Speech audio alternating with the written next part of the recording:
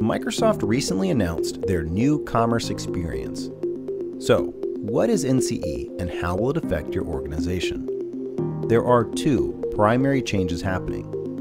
The first, Microsoft will have price increases for 6 key licenses: Microsoft 365 Business Basic, Business Premium, and E3, as well as Office 365 E1, E3, and E5. Second, Microsoft will require an annual or multi-year term to lock in these prices. If businesses choose a monthly term, they will have to pay an additional 20% premium. Now, annual terms can still be paid monthly, but the number of licenses cannot go down throughout the term, only up. Which plan and licenses you choose depends on a lot of factors.